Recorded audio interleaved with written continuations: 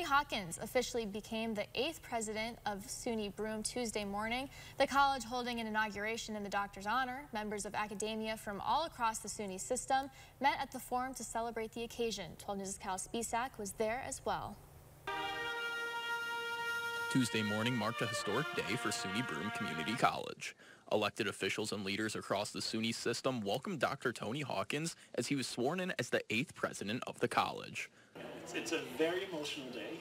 I've got friends and family from institutions that I've worked who have now spread throughout the country, and they have come to enjoy this celebration with me.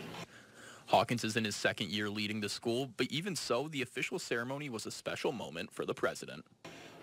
This particular day, as I said, is a moment for us to gather as an institution, a very old institution, and really enjoy being together.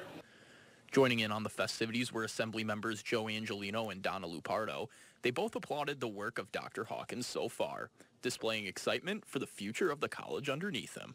It brings, again, such a valuable perspective that will help raise everyone's vote in our community as we address the workforce challenges that we have.